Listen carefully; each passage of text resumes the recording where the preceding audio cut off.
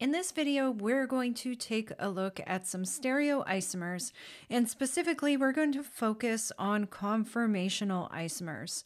So before we get into what conformational isomers are, we need to define what stereoisomers are, and they are structures that have the same structural formula, so the same connectivity between atoms, but the atoms are arranged differently in space. And so there's a variety of different types of stereoisomers.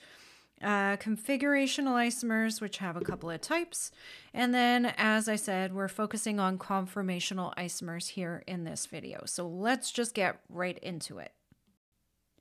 So conformational isomers are forms of the same molecule that have different conformations, so that's where the name is coming from, because of rotation around a sigma bond, or if you remember, a sigma bond is a single bond.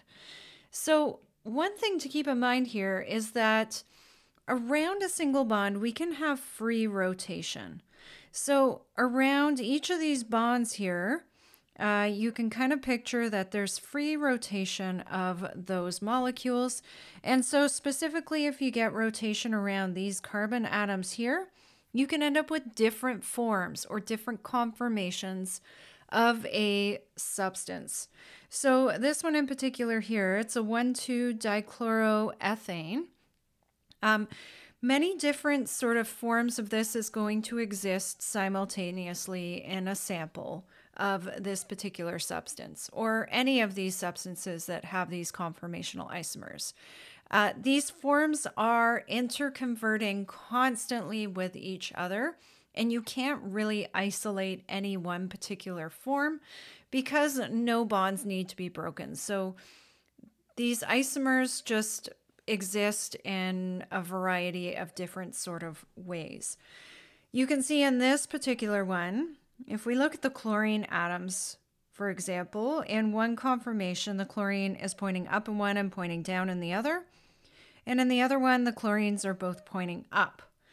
We can draw an image looking along the carbon-carbon bond, and these look a little weird because they take the form of a picture like this, where the three lines represent atoms that are attached to the first carbon, and then at the back, sticking out, are the other atoms attached to the other carbon.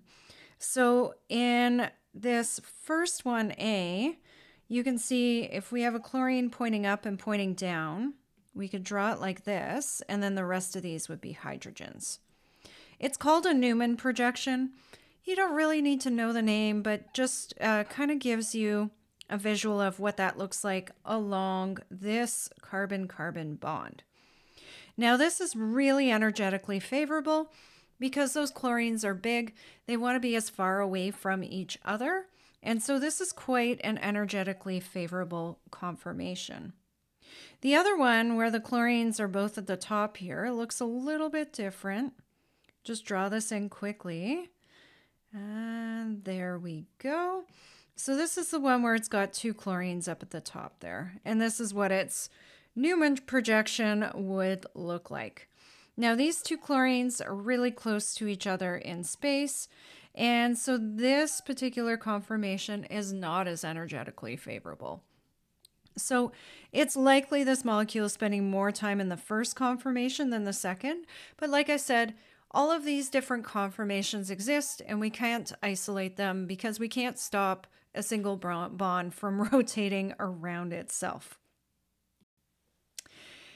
One other example of conformational isomers, which is kind of neat, is the cyclical 6-carbon alkane. So it's called cyclo, which just means we have a ring structure, and then hexane, so a 6-carbon chain. And the reason I say this one's kind of neat is because it does have a couple of conformations that take some really neat shapes. And if you have the opportunity to take a molecular model kit and build these two, well, you build cyclohexane and then try and manipulate it into these two conformations without breaking any bonds. The first conformation is called boat conformation, and it kind of looks like a boat, right? And then the second conformation chair looks like a chair.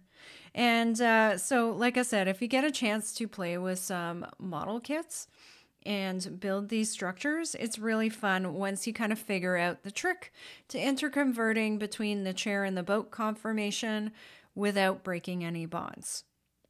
So that's conformational isomers. That's it for this video. We'll see you in the next one.